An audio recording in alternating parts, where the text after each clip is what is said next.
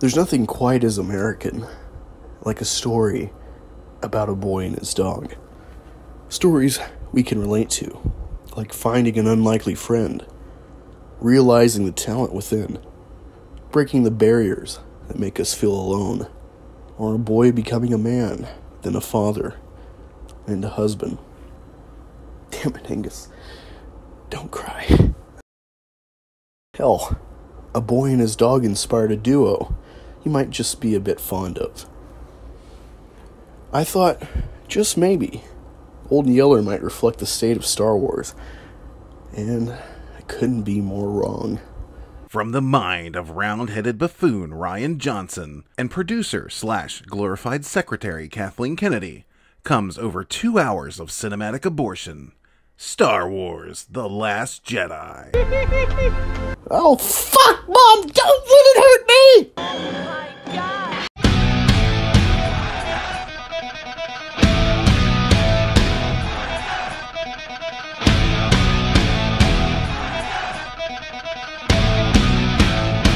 He hits the upright again! That's impossible!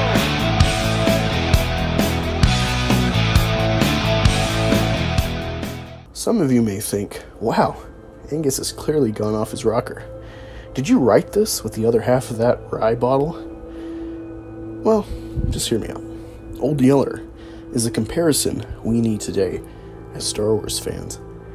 A story of a young boy whose family happens to take in a bothersome dog in their neck of the woods, only to become the best of friends.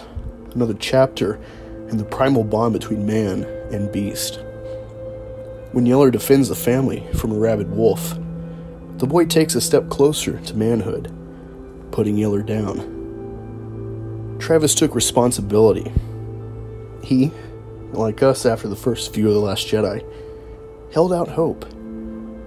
Maybe Yeller ain't hurt. Maybe Disney Star Wars can be fixed. Travis became more of a man that day because he didn't let the bond or his love blind him from responsibility. If anything, pulling the trigger was the real act of love that we need to reflect in our fandom. Just like Yeller, Star Wars isn't what it once was. It's gone mad, rabid, attacking those who loved it all this time.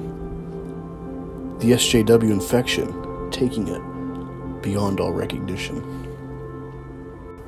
I'm not saying to stop loving Star Wars, but we need to learn to let what we love go if it's turned against us. All the cool and recognizable tech and imagery mean nothing if they're devoid of meaning, introspection, and characters with depth and relatability. Is the resolve we had boycotting Solo still there? A push to make a point that we aren't loyal to just a label? Or will you fall prey to the shiny trap of Fallen Order, a Kenobi series, Clone Wars, and everything else they'll throw at us? What trust has Lucasfilm earned back from us, the paying fans?